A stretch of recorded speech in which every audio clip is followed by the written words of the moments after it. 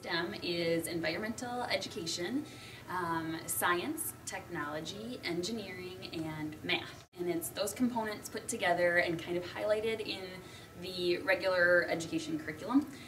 So we just try to take different parts and use them where we can throughout the day.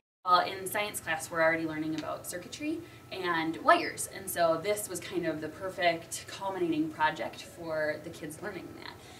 So we've taken a whole unit, learned about that, and then this is like our fun end of unit project. The kids are very motivated. They're excited and constantly asking questions. Motivation is a huge benefit for the kids. They're just totally into it and they want to do it hands-on and being problem solvers. It's different when you have a math book and it's saying, well, these are real-world problem-solving questions. Here it is a real-world problem-solving question and they can see an immediate result.